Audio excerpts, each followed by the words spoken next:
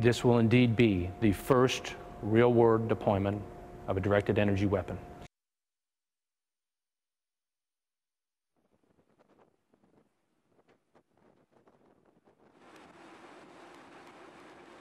If we have to provide some type of weapon system against a small, fast boat or UAV, this would be the system.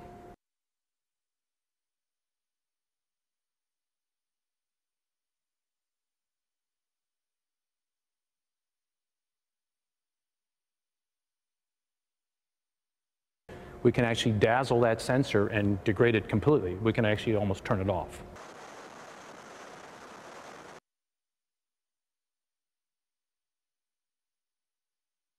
When we shoot one pulse of directed energy, laser energy, it's about $1. It's actually a little less than a US dollar, compared to something that right now may take thousands of dollars, maybe even $1 million.